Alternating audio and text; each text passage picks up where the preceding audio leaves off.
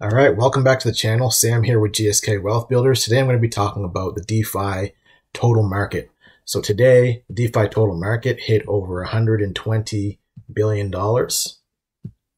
So right now we're sitting at, $121 billion total value locked. So 15% of that DeFi coins is held in the Uniswap exchange. So that's people yield farming in Uniswap and providing liquidity to the exchange for fees.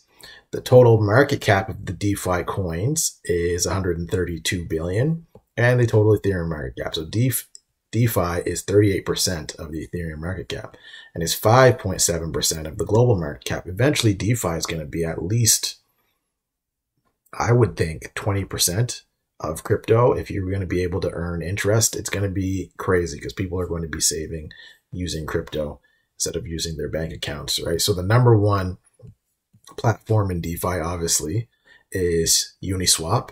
Number two is Chainlink. The reason why Chainlink is important is because Chainlink is what is the link between data and crypto in the market. So anytime you're looking at a price, information, data, names, numbers, all of that things, the oracle, that's the oracle of choice is usually Chainlink. There should be some coming up on the Binance Smart Chain that will be doing well, but that's why. Now number three, Terra.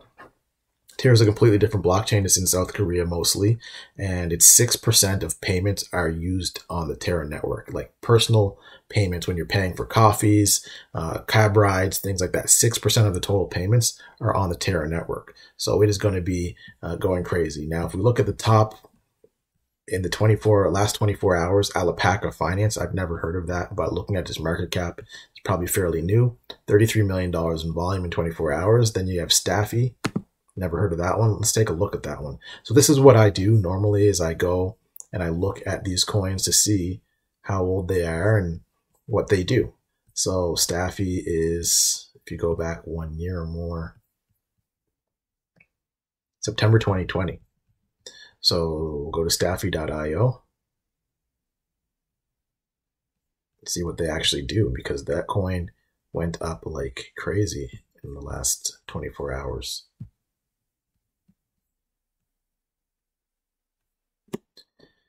Staking derivatives of staked assets. That is interesting. So Staffy is short for staking finance, the first DeFi protocol for unlocking liquidity of staked assets.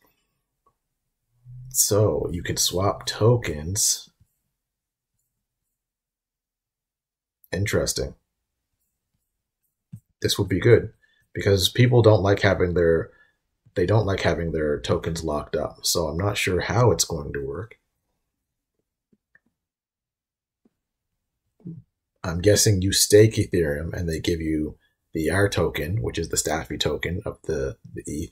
And then what would happen is you could use that on other platforms. Now, where you could use that on other platforms, who knows? But that makes sense.